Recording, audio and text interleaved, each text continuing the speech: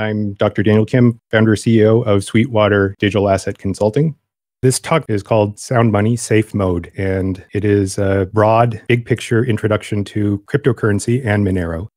A little bit about myself. So academically, I'm trained as a particle physicist. I did my undergraduate and graduate work in experimental particle physics at Harvard. There, I had a habit ingrained in me to always look at data. So there's going to be a lot of data shown in this talk. Most of my career was spent in the nonprofit sector. My first job out of grad school was with a symphony orchestra, where I ended up doing about 700 concerts professionally, first as a violinist and then later as a keyboardist. Concurrently with that, I jumped through the hoops to become board certified in radiation oncology physics. Then as a medical school professor in medical physics, I helped about a couple thousand patients with their fights against cancer by helping with the technical aspects of delivering high intensity radiation. It was as a med school professor that I did my perhaps most DEF-CON-ing, which was to invent a device that did packet sniffing on a medical network to reconstruct treatment data being delivered to cancer patients just before the time of treatment.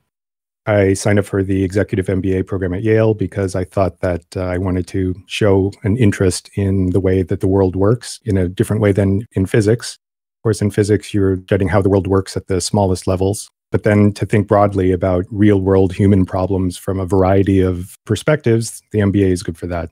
While doing that, I made a switch to the for-profit sector. I joined a small hedge fund, and I became director of research there. I was a co-author of a paper that won the top research award of the CFA Institute. That paper was about the effect of liquidity on asset prices. In my spare time, I was getting more and more interested into cryptocurrency, and then I made a decision that this was a genuine innovation, of which there are not that many that happen in one's lifetime. So I jumped to my own small business, which is what I do now as an independent consultant. Now I help bridge two very separate worlds as the founder and CEO of Sweetwater Digital Asset Consulting. There's the world that DEF-CON represents, which is a non-commercial, open source, cypherpunk, grassroots cryptocurrency culture. And on the right side is the very parallel universe of traditional asset protection, trusts and family office, portfolio management, estate and tax planning. These two separate worlds know very little about each other in practice. They often make assumptions about each other that are based in fear. And so as one who has significant experience on both sides of this divide, I talk with OG crypto guys who want guidance in putting together a plan to shield their crypto from future creditors, whether they be random people who might sue them or a potentially vindictive future ex-spouse. And then from the other direction, I talk with traditional portfolio managers in the trust and estate world who are well acquainted with traditional assets, have heard about this cryptocurrency stuff, want to know if it's for real, and want to get in touch with a Sherpa who can help them sort through all the noise. In my nonprofit efforts these days, I am also a community volunteer for the Monero project. My talking here is on a voluntary basis. I'm doing this because I personally feel that this is an important project for humanity. I think it's important for people to speak out and make their voices heard on matters like this. I do not receive any support from the Monero project. I've never asked for support from the Monero project. I want to maintain my independence, as my primary duty is to my consulting clients, to whom I owe the duty of doing the research and examination of the entire cryptocurrency space and making recommendations on what I think are the most compelling projects out there. Within cryptocurrency, I also specialize in tokens that do what I think is the killer app of Nakamoto consensus, which is money. This talk is called Sound Money, Safe Mode. First, I'm going to talk about the pandemic and the economic fallout. Second, the management of fiat scarcity leads to a strong suggestion that it might be a good time in history to be looking at independent sources of scarcity. Third, I'll talk about fungibility, what that means, and why it's important as the world moves increasingly towards a mass surveillance society. And then the fourth part is about getting involved. There's a shallow way to get involved, and there's a deeper way to get involved. The shallow way would be because it's a cryptocurrency, it behaves like an asset. And so I put on my hedge fund hat and I look at Monero and Bitcoin and also gold as parts of one's portfolio. But the deeper, more significant way is getting involved personally with your time and energy and expertise. I wanted to say thanks to a few people in the Monero community who I had consulted with while preparing this talk, Howard H. Chu, Dr. Sarang Nether of the Monero Research Lab, and Dr. Francisco Cabañas of the Monero core team. Here in this plot, I'm showing US government data all the way back to 1980. So we're looking at 40 years of history here. The blue line is U6 unemployment. This is the fraction of people who are either looking for work or working part-time when they want to be working full-time, or are so discouraged with their state of trying to find a job that they've given up. This is contrasting with U3, which is only counting those people who are actively looking for work and can't find it. So U6 is a broader measure, and so it's widely considered to be more accurate. Unemployment in the year 2020 spiked up to the highest level ever in recorded history, at least of the U6 unemployment rate. It spiked up to about 23%. Fortunately, that's gone down a bit since then, but it's still definitely not a pretty number. So demand for services like travel, entertainment, all fell through the floor. And so the federal government's reaction to that was to be concerned about deflation. To fight that, they expanded the money supply, because by printing money that reduces the interest rate, then it becomes less attractive to save your money and get a tiny bit of interest. It becomes more attractive to spend your money. Here in green is the MZM money supply. MZM stands for Money Zero Maturity. And what that consists of is the M1 supply, which is coins, currency, and checking accounts. And it combines that with savings accounts and money market accounts, which many people use as alternate form of a savings account these days. I've normalized that number to the gross domestic product. That is the value of all goods and services produced in the US in 1 year. The money supply, as a fraction of the productive output of the US, has been going up for the last 4 years. And you can see here at 2020, the line spikes up from about 70% to over 100%. The word unprecedented gets thrown around a lot for this crisis, but truly, if you look at long-term plots like this and you see the size and the slope of this money printing that's been happening in the last several months is truly breathtaking. Of course, the government can print as much or as little money as it wants, with nothing stopping them from doing whatever they want. This has been true since Nixon abolished the linkage of the US dollar to gold. Looking at the bottom line here, this is how much money is the US government taking in minus how much money is the US government spending on a monthly basis. So it's basically taxes minus spending. It spikes 4 times a year because that's when estimated taxes are due. And so there's that seasonal structure to it. As you can see, it really tanked in especially Q2 of 2020. April 15, which is the normal deadline for taxes to be due, got pushed back to July 15 due to the pandemic. So there was no tax revenue coming in, yet the government was continuing to spend money as it was before. The spending didn't stop, just the income stopped. And so this might reverse itself now that July 15 has come and gone, with a correspondingly high spike in taxes. That is assuming that this July 15 was a bonanza from the point of view of the IRS with a whole lot of tax money coming in. We'll see if that was actually the case. If you integrate this over time, then you get the black line that's on top, which is the total federal debt normalized to GDP again. In the aftermath of the 2008-2009 financial crisis, the government was spending quite a bit more money than it was collecting. And as a result, when you time integrate that, you get the black line up here in the federal debt to GDP. And now we're at this point here. At the beginning of the year, the debt to GDP ratio is about 110%, and that is before the pandemic. In the G20, there are 8 countries that have been reporting statistics on the amount of money that's in circulation in their particular currency. Here, I've normalized the amount of money in every country to be equal to 1 on January of 2020. There's this hockey stick shape to this curve of how much money is circulating. In the United States, the M1 expansion has been to the tune of about $1.33 trillion, which amounts to an increase in the money supply of about $300 million per hour. Now, if you compare this to, for example, the market cap of Monero, that's something on the order of $1.5 billion. So the money supply of the US expanded by the size of Monero's market cap roughly 5 times every day for the last 6 months.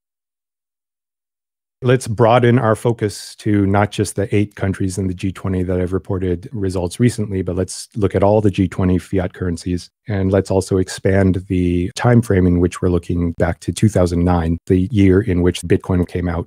Every country's money is equal to 1 at the beginning of 2009. You can see that there is not one of the G20 currencies that has been flat or has actually decreased their money supply over time. It's all increased. As a former med school professor who worked in oncology, the exponential math of uncontrolled growth in cancerous tumors is something that I think about when I see a plot like this. Pre-pandemic, we're looking at a doubling time of about 8 years. If you think about how long does an average human survive, let's say 80 years, that is 10 doubling times, which means the amount of money expansion in an average human's lifetime is 2 to the 10th power, which is 1024. It's about 1,000 times increase in the money supply.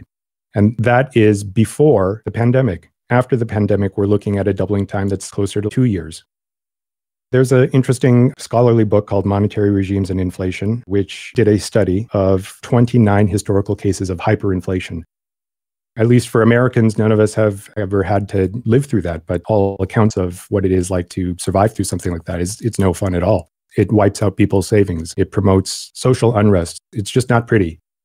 This book came to the conclusion that in 25 out of 29 of these historical cases of hyperinflation, the trigger was that there was money creation that financed government deficits.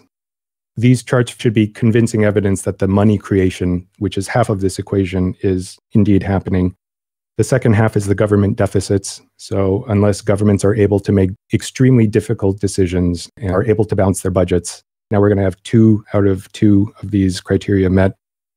The conclusion of people that the money is no longer trustable and must be spent immediately, otherwise it loses value.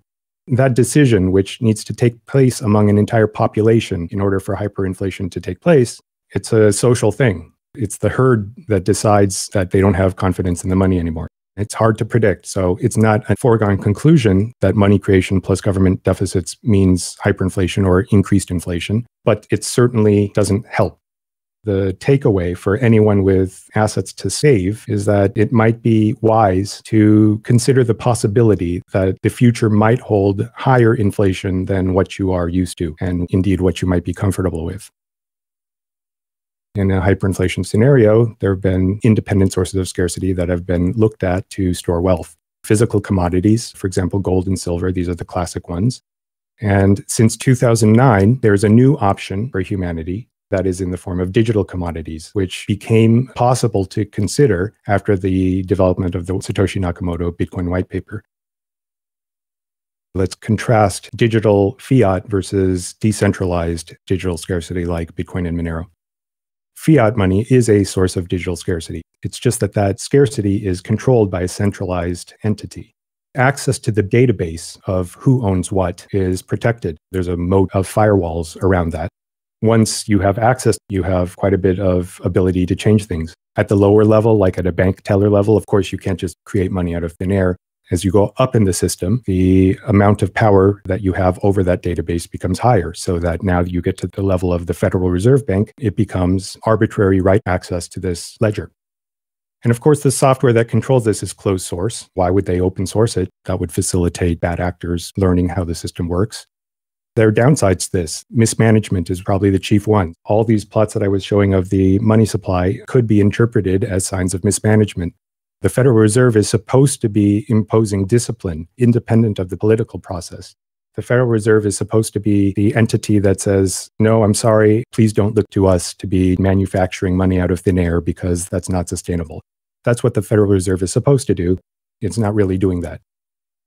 There's also insider abuse that is a problem with these sort of centralized security models. There are plenty of examples of large banks that do egregious things to abuse the trust of their customers and get away with it with just a slap on the wrist. Basically, you have middlemen between the people and the database, these middlemen who are in a position of power, and so there's little incentive to improve. So the decentralized security model of Bitcoin and also Monero is totally different.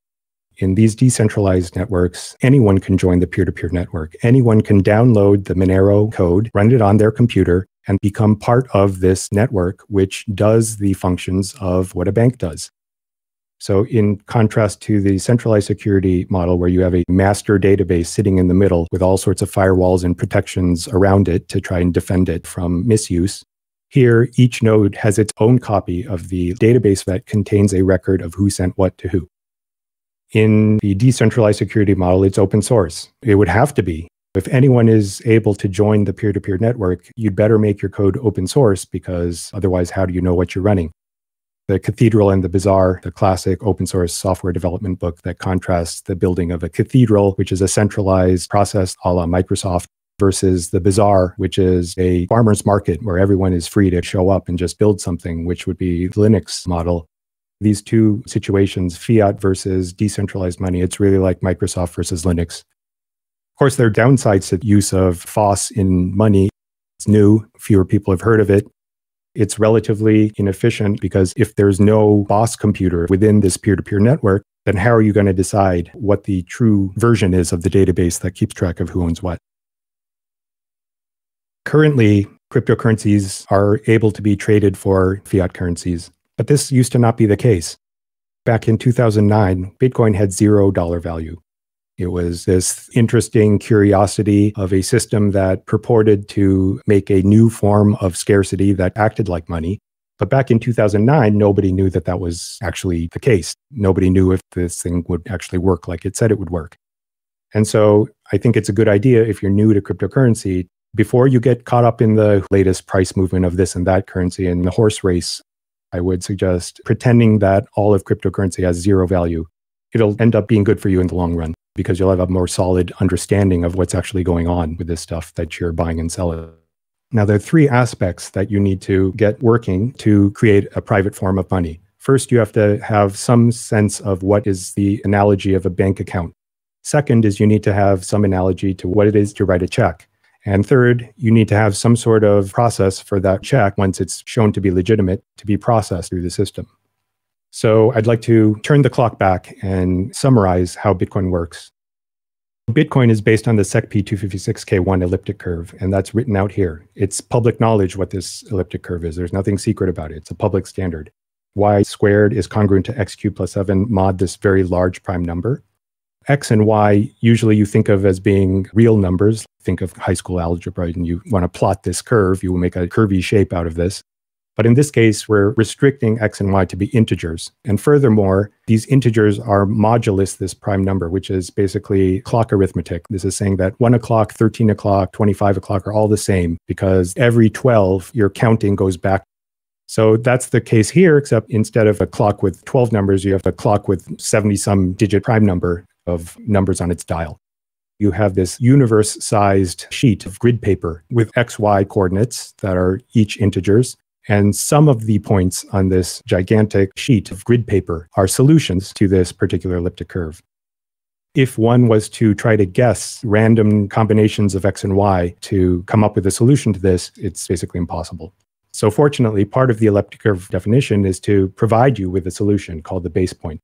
The base point is a solution, X sub b, Y sub b, which is known to solve this equation.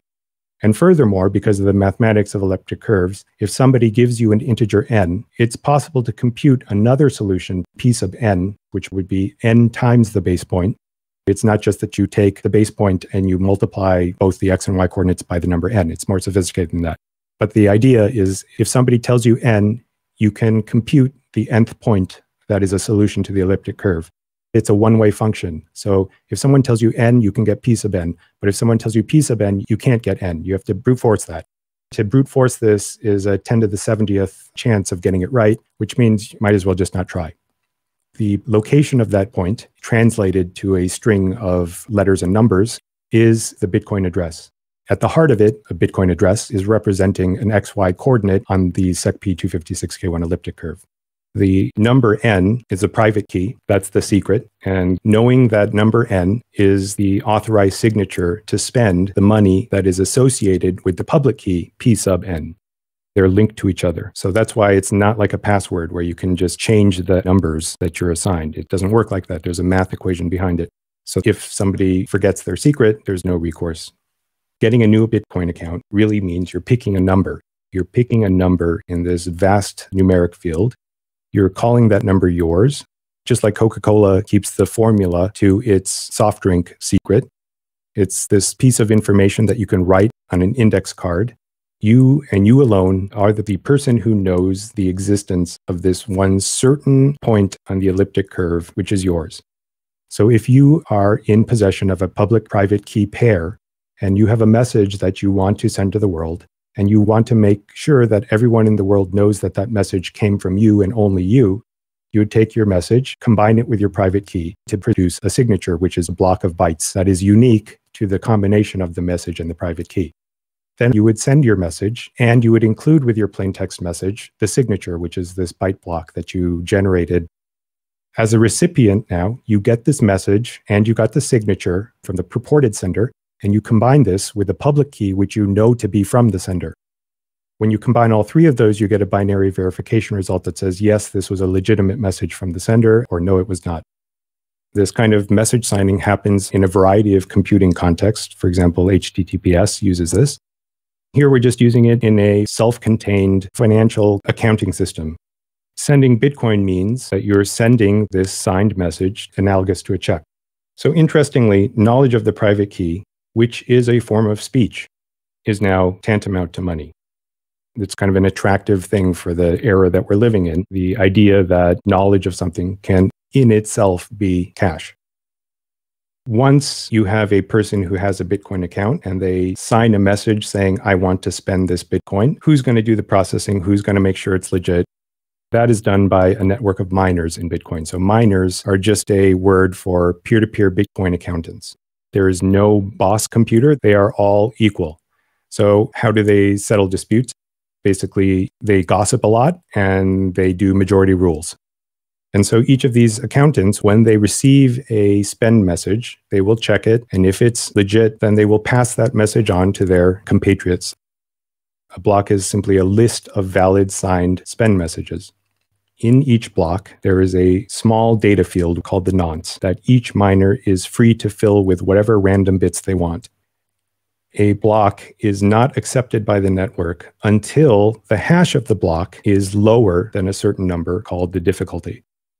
The difficulty number is dynamically adjusted so that the number of valid blocks that happened in a 10-minute interval is 1 on average. This is something that's hard to get your head around if this is the first time you're hearing it, because usually when you think about hash functions, you don't care about the value of what the hash is, you just care that the hash matches something else. For example, if you're checking the download of a file, you want to take a hash of what it is you downloaded and check that against the hash of what you think you downloaded and make sure that they match. Here in this case, we actually care if the hash starts with a 0 or a 1. In fact, we care about the first several digits of the hash, then we will require them to all be zeros. So each of these miners is going to try repeatedly, and most often fail, to find a nonce that causes a block of spend messages to be considered valid. You have this worldwide network of computers. Each of them is churning away, brute force guessing different values of the nonce. One of them will eventually succeed and come up with a block that satisfies the difficulty. The computer in the network that does that gets what's called the block reward. That is a Bitcoin payout to the nonce solver. Once all of the computers in the world get news of this new block, again, because the accountants here are very gossipy, then they clear out the pending transactions in their own queues with the transactions that have been ratified in this new block, and then they continue working on the next block. And it's important to know that all of the money came into existence as a payout to a computer in the network that was helping to secure the accounting and the bookkeeping for that network. None of the block reward in Bitcoin was shunted off and a cut went to a group of people or to a foundation or used to do marketing. And this is relevant from a regulatory point of view because FinCEN, which is one of the financial regulators in the US, defines a decentralized cryptocurrency as a currency in which the block rewards all go directly to the decentralized network that's doing the accounting. That's important because if you have a chunk of money that's going to a group of people, then that group of people could be considered as being the masterminds of the operation. So subject to increased regulation in terms of AML, KYC rules. So again, there's no one boss computer that is in charge of having the correct version of the ledger. If you have a conflict in the network, who wins? Well, the answer is that the chain with the more hash power is going to be the one that is deemed to be the authoritative version of the blockchain. So this functions as a self-healing mechanism. If there's a discrepancy in the state of the network. So to summarize the Bitcoin white paper, Nakamoto consensus synthesizes digital scarcity. There's a few different kinds of scarcity. One is account level scarcity, that is the establishment of property rights in this system of accounting. So that is enforced in Bitcoin by the users, the individual's selection and subsequent protection of an elliptic curve private key. How do we know that we're not going to have a situation like we have in fiat banking, where we have a money supply whose quantity is unpredictable over time and is subject to the decisions of a central group with arbitrary control of that money supply? That is enforced by an open network of peer-to-peer accountants who are rewarded for behaving consistently with the consensus rule set. The majority of nodes in Bitcoin have coded in advance that the total number of Bitcoins that are going to be rewarded to miners is going to be a total sum of 21 million Bitcoin. You need majority decisions on this network to be considered correct. That's how you get around the fact that there's no boss computer. Basically, the majority rules becomes the boss. And so a rogue computer that's introduced to the network is going to have zero effect on it unless it can manage to get 51% of the hash power, which is expensive and difficult to do. Finally, you have database modification scarcity, which is record permanence. Every single block in the Bitcoin blockchain has a low hash number. And so that makes each piece of data that gets added to the blockchain a rare piece of data. It took a lot of trial and error. In other words, it took a lot of proof of work to get that data added to the blockchain. And so it's extraordinarily difficult to make modifications to that database, especially as time goes on and more proof of work gets piled on top of the older transactions. Okay, so let's contrast that with the scarcity features of Monero. Monero is not a code fork of Bitcoin. Most important when assessing, is Monero something worth considering, given that Bitcoin was there first? Most cryptocurrencies simply did a copy-paste of Bitcoin's code and then made a few, oftentimes trivial changes, and then published that and call it your own cryptocurrency. One criteria that one can use to whittle down the subset of cryptocurrencies that are worth considering is this. Is it simply a Bitcoin fork? How much original intellectual effort went into the creation of this other cryptocurrency? In Monero, it has its own separate code base. In fact, it uses a completely different elliptic curve than Bitcoin. Monero uses ED25519. That is the XY points on this gigantic sheet of grid paper, which is fundamental to how the cryptocurrency works. That very equation is different in Monero than it is in Bitcoin. To the extent that the elliptic curve used in Bitcoin may or may not have weaknesses associated with it, this is a form of technical hedging in which Monero has chosen deliberately a different elliptic curve. In Monero, there are two private keys. There's a spend key and a view key. The spend key works like the Bitcoin private key. If you know the spend key, you are in complete control of your account. There's a second key, the view key, which is a cryptographic subset of the spend key. If you know the view key, then you can look at details of transactions that you were involved in. One of the misconceptions about Monero is just this completely secret box, so you can tell nothing about what's going on in it. You can actually share details of what's going on in your particular Monero account if you share your view key. It offers opt-in transparency. In Monero, the address space is larger, 10 to the 76 different addresses to choose from versus 10 to the 60th in Bitcoin. This means that there is more security in terms of the birthday problem.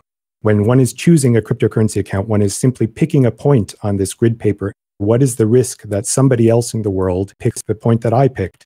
If they pick the point that I picked, then they will know the private and public keys for that elliptic curve point. Therefore, I'm going to be sharing my money with a stranger somewhere else in the world. That is a possibility. So in that sense, there is security by obscurity in cryptocurrencies, but that is mitigated by the vast number of addresses that are possible.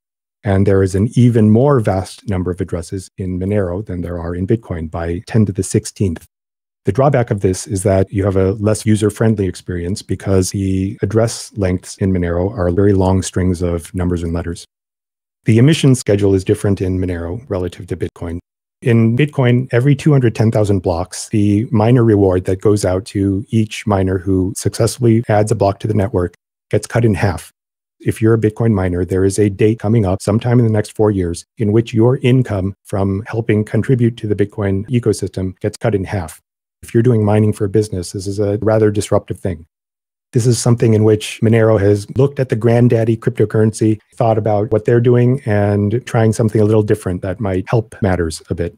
And so in Monero, the emission is continually decreasing. So we are spared from this drama in Bitcoin of having every 4-year disruption thrown into the mining ecosystem. There's a form of unwanted scarcity, and that is future miner rewards. In Bitcoin, the miner reward is cut in half every 4 years, as I just explained. What that means is that in, say, 40 years from now, the Bitcoin reward is going to be 1/2 to the 10th power. That's about 1/1000th of what it is now. This brings up a concern. Are miners in the Bitcoin network in that length of time from now, are they going to find that to be enough incentive to keep working for the network? There's some academic research that shows that the solution that Bitcoin has come up with, which is to institute a fee market in which the people who transact end up engaging in an auction-like process to bid up the fee that they offer, that idea may not be enough to incentivize miners in the future. In Monero, what we have is what we call the tail emission. That is that the block reward is never going to be less than 0.3 Monero per minute. Over time, the number of Monero in existence is going to linearly increase forever. This gets portrayed as being quote unquote infinite emission by people who are not thinking about it very, I would say, fairly. The reason is that the absolute value of emission is not relevant in any macroeconomic theory. Any macroeconomic theory that takes into account what the money supply is and the effects of changes in that money supply in the macroeconomy will look at the percentage increase of that money supply.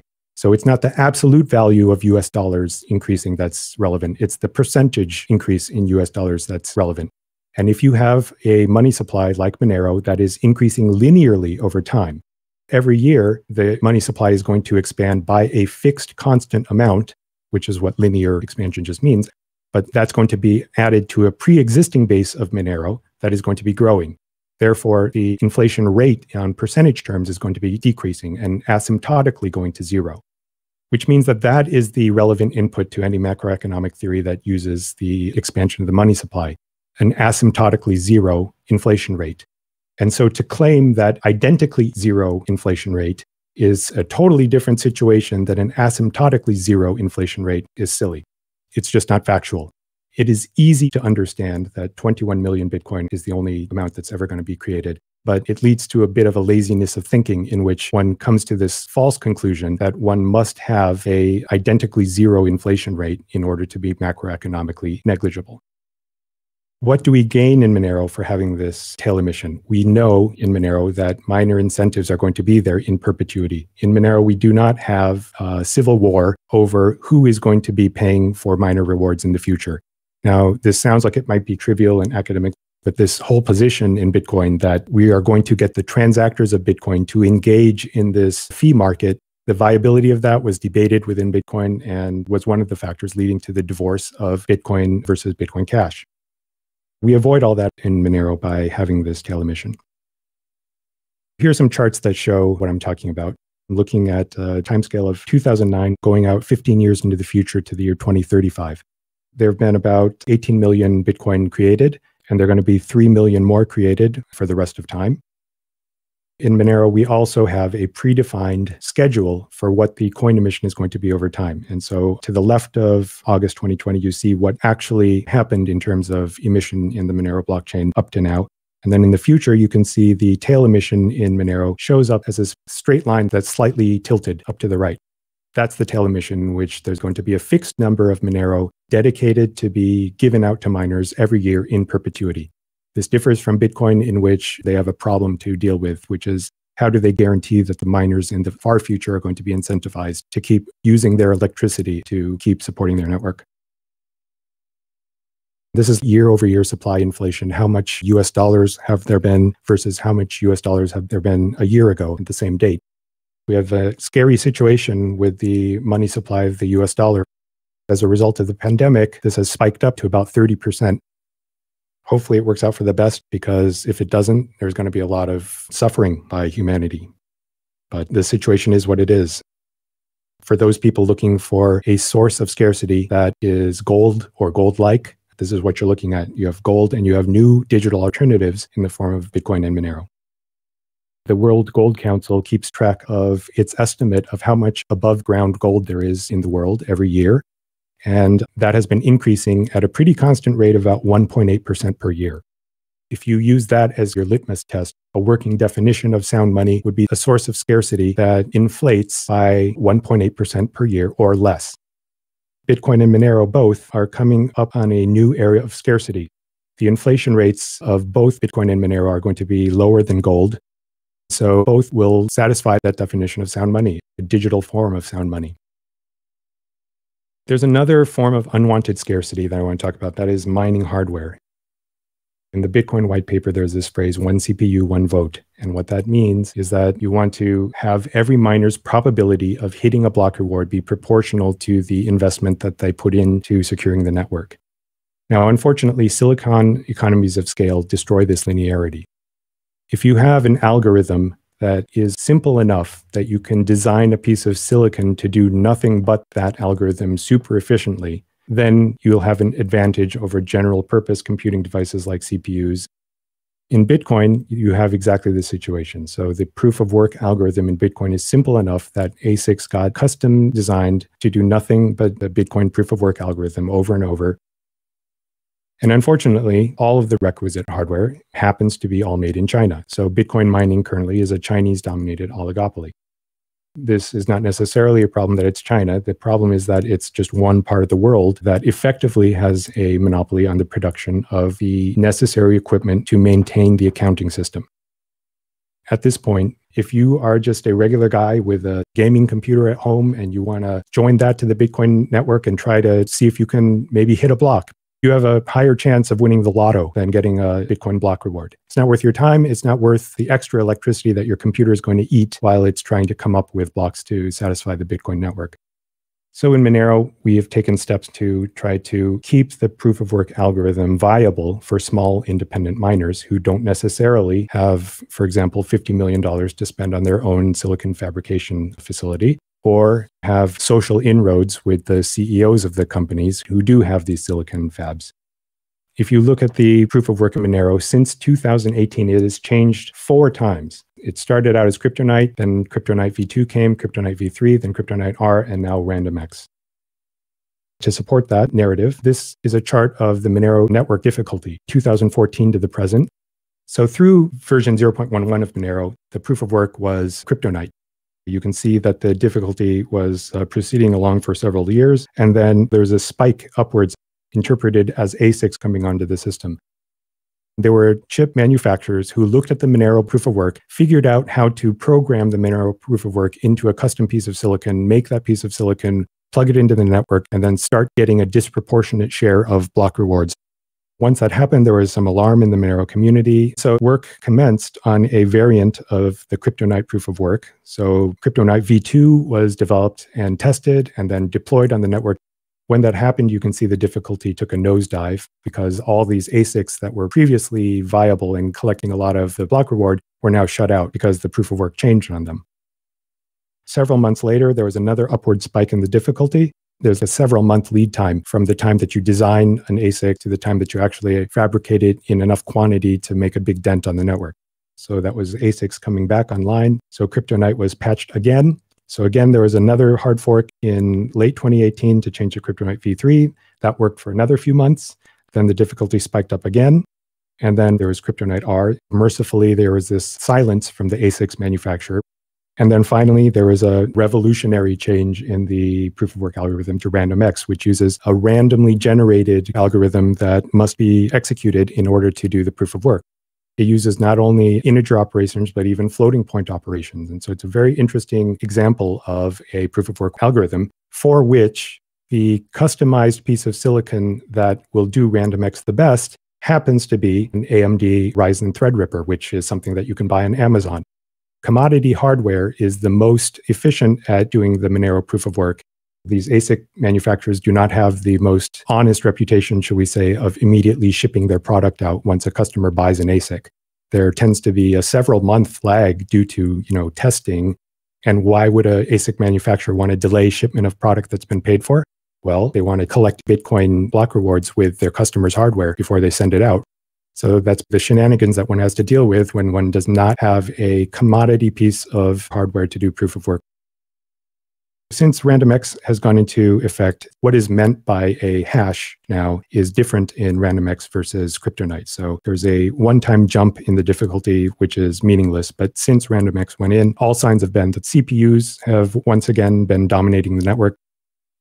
There's been an enormous level of effort that's gone into this. This is remarkable for any cryptocurrency. It's a testament to the persistence and really the unanimity of the Monero community in having this goal of something that's actually decentralized in practice, with small independent miners having a shot at getting a block reward in Monero.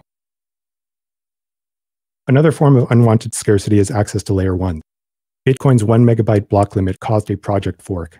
There was a controversy as to whether this line of code, which Satoshi had put into the Bitcoin client, saying that blocks have to be no larger than 1 megabyte in size, which is something that Satoshi did as a kludgy way of preventing the network from getting spammed. The idea that there's going to be a hard block limit that doesn't change has survived in Bitcoin, at least in the dominant post-divorce implementation of Bitcoin. I'm showing a exponential scale. So this is 10 transactions a day on the bottom to 1 million transactions a day on the top.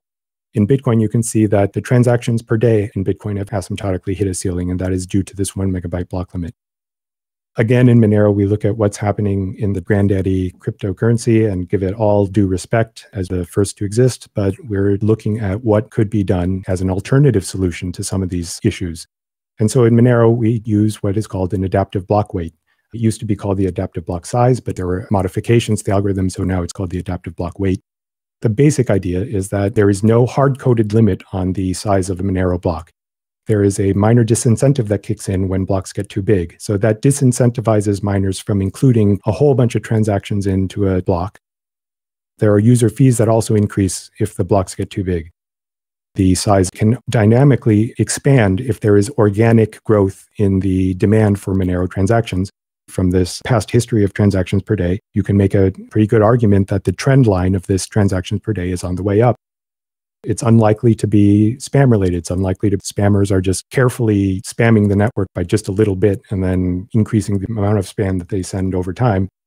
This seems to be organic growth in the demand for Monero transactions. 2016 to this time today, that's a 10x increase in the transactions per day. It doesn't look like much on this chart, but that is quite significant.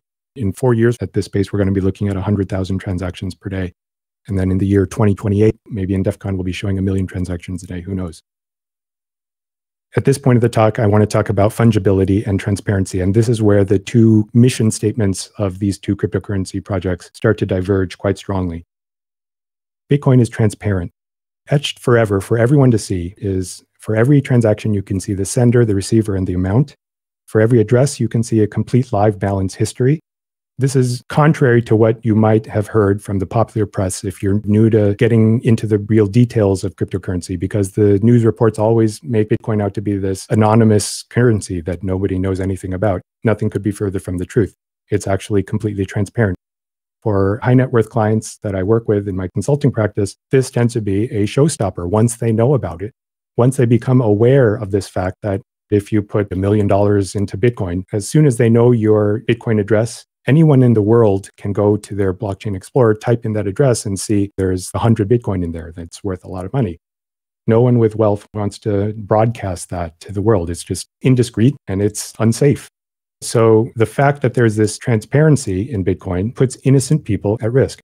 Also businesses, because businesses have as part of their secret sauce as to how they are able to serve humanity, make a profit at the same time, is that they have a certain pattern of suppliers they get their inputs from. So oftentimes the prices of those products might not be public knowledge. There are lots of trade secrets that businesses have, and there's no shame in that. For some reason, for some people, any sort of desire for privacy gets portrayed as being something nefarious. Businesses routinely need privacy in order to survive as businesses, in order for their intellectual property, their trade secrets, to not be copied by competitors. Another problem in Bitcoin that goes beyond privacy is fungibility. Every coin in the Bitcoin network is traceable back to the miner. So it's as if you have a $10 bill, and on the back of the $10 bill, there's a neat chart that shows your bank account numbers and the account numbers of everyone before you who had that $10 bill, going all the way back to the US Mint that fabricated the $10 bill. It's even worse than that, because if it were actually on a physical piece of paper, then the holder of the piece of paper would be the only one who could see it. In Bitcoin, everyone in the world can see that transaction list for every piece of currency that's in the entire system. That invites voyeurism. If you know a Bitcoin address, it's natural to go to a Bitcoin Explorer and type in the address and see how much money's there and see how many transactions they do. I think it's a pernicious social effect of this feature of the protocol. It's normalized being nosy. There's also guilt by association, and this is far more serious.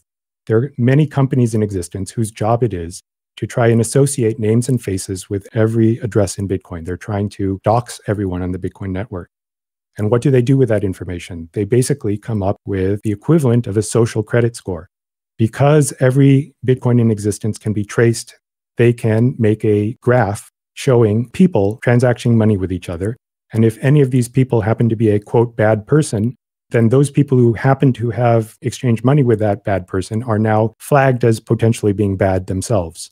The problem with this is that it's based on imperfect information that is easy to misinterpret. In contrast, Monero is fungible. Every Monero is indistinguishable from every other Monero.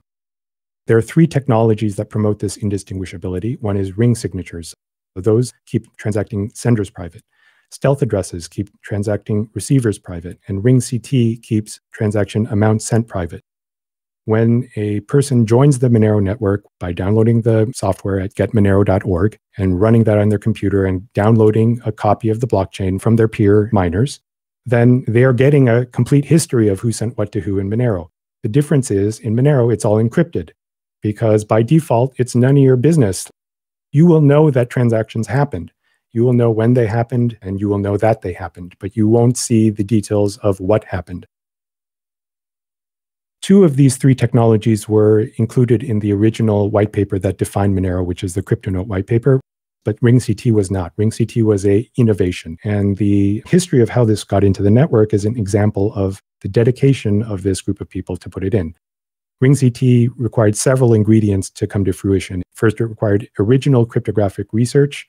We're talking postdoc, PhD, mathematician level cryptographic research that goes through audit and peer review. Second, you need development of code to implement this new math. The math is not trivial. And then to write code that faithfully implements that new math is also not trivial. Just in case there were problems in the code that got written, it got subject to external audit. So basically, the Monero community was solicited for donations to pay for external auditors to examine the code of ring CT and make sure that there were no subtle errors of memory overwrites or such. And that got approved. Then finally, it doesn't matter if code gets written if nobody actually runs it. So the community of Monero node owners needed to get on board and download this and update their computers once the new code came out, because this was a hard fork. So all these ingredients had to happen for ring CT to go in.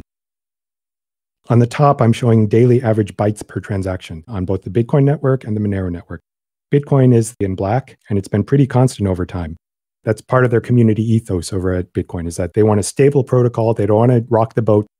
In Monero, we are used to acknowledging that there's going to be new research, new innovations that make fungibility even better. And we go through the time and the trouble and the effort to actually make that happen. In the birth days of Monero, you see that the transaction size in bytes was very small because those were mostly Coinbase transactions going out to empty blocks. But then people started using it. And then in the early days of Monero, the system used denominated outputs. You can think of there being like a 1 Monero gold chunk that is encased in plastic, and it's engraved with the owner's key information on it. Once a person spends that 1 Monero output, then it transmits and it becomes the property of somebody else on the Monero network. And so in the early days of Monero, you had every round number. So you had 1 through 9, 10 through 90, 100 through 900, and then going the other way, 0.1 through 0.9, 0.01 through 0.09. And so as a result, there were a large number of inputs, large number of outputs on every transaction. This was not so good for privacy, because if you spend 341 Monero just to make up a number, you can see the 300 and the 40 and the 1. You can see they're traveling around. That's what you could see in Monero pre-ring CT. And so it was decided in the community that this was not acceptable. And so when the research for ring CT was tested and vetted and also externally audited, there was a decision in the community to do it. Now, this was despite the fact that when ring CT was enabled, you can see there's this big jump in 2017 of the transaction size. So it went to about 10 kilobytes per transaction. But that was a price that was decided in the Monero community was worth it to improve fungibility of the coin, which would protect the innocent. Then later, bulletproofs came, more clever mathematics to ensure that the balance of inputs and outputs that is guaranteed using higher math in ring CT can be done with far less byte space than it previously did. There's a research process, an audit process, a coding process, and a vetting process for all this for bulletproofs as well. But when that went live on the network, that was in late 2018, you can see that the transaction size dropped by basically an order of magnitude. And then you can see here on the transaction fee side, the fees also drop by an order of magnitude. You could argue that the Monero transaction sizes are still quite a bit larger than Bitcoin's, but there's a new news item in the Monero research pipeline. CL SAGs are a way to compress the byte size requirement of transactions even further on top of what bulletproofs have done. That just went through an audit process, and it's being coded up for inclusion in the next hard fork. In Monero, hard fork is not a term of war. It's something we look forward to because it means that new good stuff is going to come on live. So CL SAGs are set to go live on the network this October. And once that happens, I'm showing in a dotted line here the magnitude of improvement that we're expecting to see post CL SAG. There's a gap here between the transaction sizes between Monero and Bitcoin, but it's shrinking. And the reason it's shrinking is that there is ongoing active research in Monero to improve the way the engine works under the hood. This is the kind of thing that is actually rare to see in other cryptocurrencies. Other cryptocurrencies tend to make big announcements, use lots of buzzwords, and not actually improve anything. It's actually the opposite in Monero. People work quietly without fanfare, and from time to time introduce something that improves the actual product. Monero benefits people with nothing to hide. It does that by eliminating the risk of receiving coins that are tainted due to no fault of the receiver. So for example, let's say you're selling your used car and the person who you sell your car to gives you Bitcoin. And like everyone else who sells their car to a stranger by posting an ad on Craigslist, you didn't do a thorough background check on this person who bought your car. They had Bitcoin, you had a car, you did an exchange, you went on your way. Unbeknownst to you, the way that they got their Bitcoin was that they were, for example, selling drugs on the dark web. And that's how they came up with that Bitcoin, which now you own because you sold your car to this person. And now because the companies that are doing blockchain analysis know that, now they are looking at you thinking this person just got $10,000 worth of Bitcoin from a known drug dealer. Maybe this person is supplying drug paraphernalia to that dealer. Now this person tries to put their tainted Bitcoin into a crypto exchange to get USD out of it. Once they send their tainted Bitcoin to their exchange, it gets frozen. And now the customer has to go through all sorts of extra hoops to prove their innocence. And they're trying to prove their innocence to somebody who really doesn't care to know the truth. They just want to cover liability on their side. They just want to make sure that they don't get in trouble. The easiest thing to do is just to quarantine that money, not give it back to the customer, and wait for the authorities to give them permission to give it back. And none of this had anything to do with the innocent person involved. This is why the transparency of Bitcoin is a problem even for innocent people who have nothing to hide. Because the system is transparent, false accusations can be made against them due to incomplete misunderstandings that other third parties are making based on that transaction data. It's even worse than that. So for example, let's say you're an owner of Bitcoin, you're totally 100% squeaky clean, and you get hacked. Somebody steals your Bitcoin. Let's say that the person who stole your Bitcoin now goes on the dark web and spends it. Now your address, your identity is associated with that. You might be investigated for crimes that were committed with your Bitcoin that got stolen. And so now, not only are you suffering the loss of your money, you're having to now explain that it's not the case that I paid this guy to buy drugs from me. I actually had my money stolen from me. For people who actually are squeaky clean, any involvement in the Bitcoin blockchain means you have a probability of interacting with somebody else on the Bitcoin blockchain who is not as squeaky clean as you are. And if that happens, that's going to be flagged in these companies doing blockchain analysis as a link, when the fact is it's a false positive. But you as the user have no power over that. You have no recourse. You have no way of communicating to these companies and saying, hey, yo, I'm actually squeaky clean. They don't know, they don't care. One way to look at this is in the Akerlof framework. So this was a Nobel Prize winning paper in economics. It has to do with used cars. So first I'll explain the paper and then I'll apply it, because that has applications to both DEF CON, safe mode, our virtual meeting that we're doing, and also a surveillance state with transparent coins. So there are two used car types. There are lemons and there are peaches. Lemons are the cars that are going to break right away, and peaches are the well-maintained used cars. So sellers know which type of car they have. If you own a lemon, you know it because you were there in the hurricane when your car was under 5 feet of water and now you're trying to sell your car because it's damaged. That's a lemon. A peach is a car with a type of owner who changes the oil and does all the maintenance that you have to do on a car to keep it in good condition. So the sellers know what kind of car they have, but the buyers don't, because both lemon sellers and peach sellers make sure that the paint job on their car is extra shiny. On a superficial level, both lemons and peaches look identical to buyers. So the buyers can't tell lemons apart from peaches, but they know that they are ignorant in this situation. They know that they could end up with a lemon. The Akerlof paper brilliantly explains this race to the bottom that happens in this asymmetric information market in which buyers are armed with less information than the sellers are. What is the offer price that a buyer is going to offer for a car? At the minimum, you're going to be offering the lemon price. And then you're going to offer more than the lemon price, contingent on what you think the probability is that you're going to get a peach versus a lemon. So if you think there's a 0% chance you're going to get a peach, well, you're just going to offer the lemon price. If you think there's a 100% chance that you're going to get a peach, then you're going to offer the lemon price plus the difference between the peach and the lemon price. In other words, you'll offer the peach price. If you think the probability is somewhere in between, then you're going to adjust your offer price to be somewhere in between. That's the offer price that a rational buyer is going to offer for a car in this market in which they are ignorant, but they know that they're ignorant, and they can adjust their offer price to account for this uncertainty. So what do the lemon sellers do when they see this price? Well, they see a great offer. This sucker here is offering quite a bit higher price than the lemon price. So the lemon seller is delighted. They're going to say, okay, I thought about it, and yeah, I guess I'll accept your offer. The peach seller, they've done the maintenance on their car. They know that the value of their car is worth what a peach is, but you can tell them all day that you've done a great job of maintaining your car. But the buyer, at the end of the day, they're going to be skeptical. They don't know if you're really telling them the truth. They don't know if you're telling them the partial truth. So the price that the buyer is going to offer is less than that of a peach price. And so what's going to happen then? The peach sellers are going to become discouraged. They're going to be disappointed by the fact that their moral goodness in taking care of their car is not going to be reflected in a high market price. So they will leave the market. They will delete their Craigslist ad. They will just keep their car until it runs into the ground. Now, a greater fraction of the cars that are available for sale are now lemons. And eventually, buyers are going to get wise to that fact. When they get wise to that fact, they're going to lower further their offer price. And thus, the negative feedback loop is born. Every time the offer price goes down, more peach sellers are going to get discouraged and leave the market. You have a situation at the end where only lemons exist in this car market. So this was the Akerlof paper that got the Nobel Prize. Let's think about this in terms of the pandemic.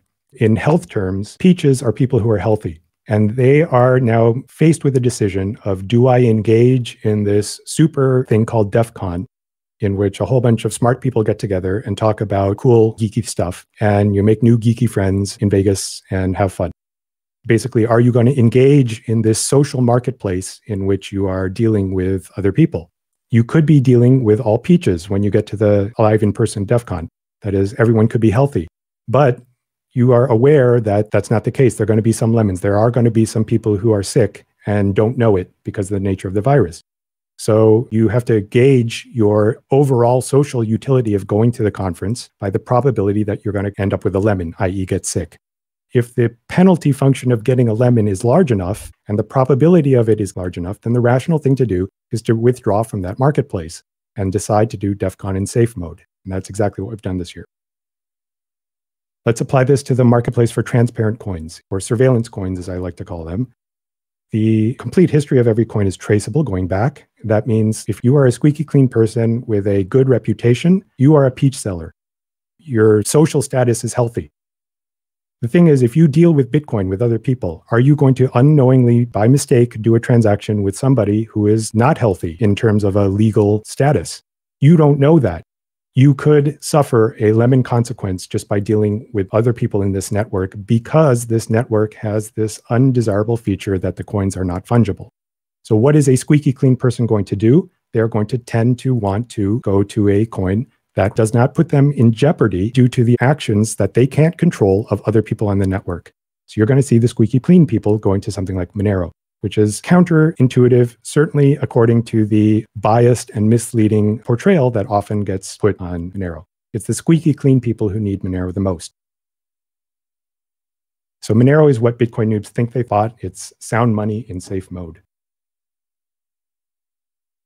I started this talk talking about the out-of-control fiat money supply around the world that is currently happening as a result of the pandemic.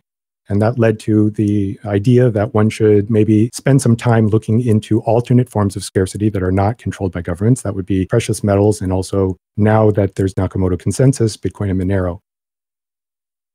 How does one process the relative expensiveness or cheapness of these assets?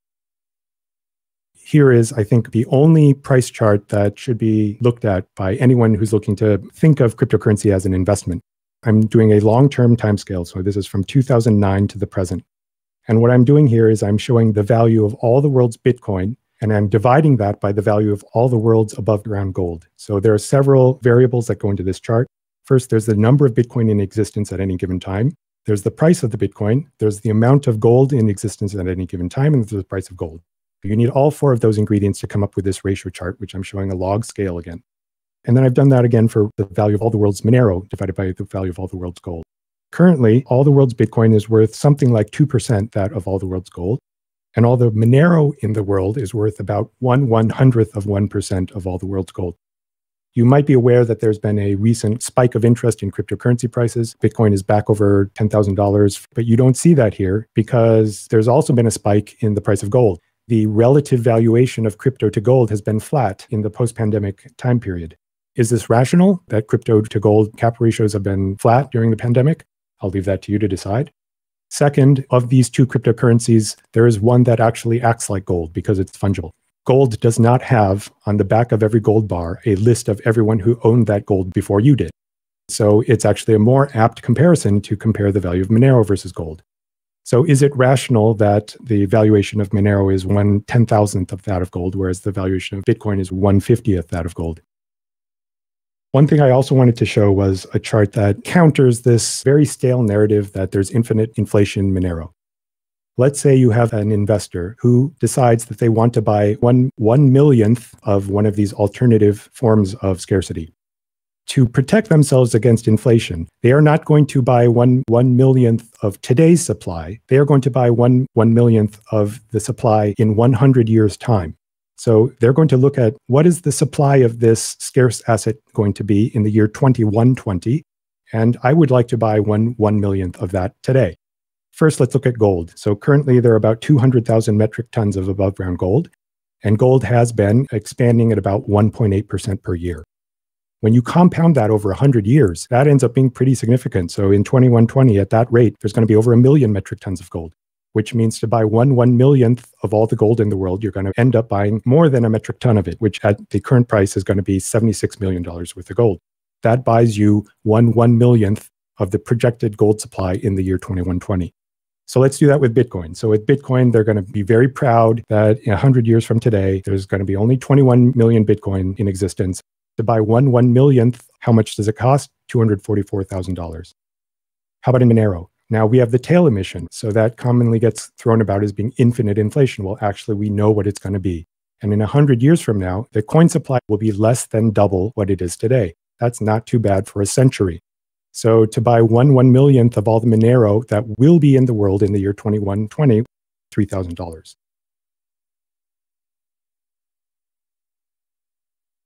If you want to learn more about Monero, there's monerovillage.org for the rest of the festivities happening this week.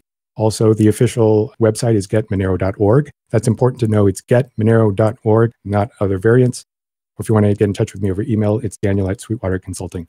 Thanks for your attention.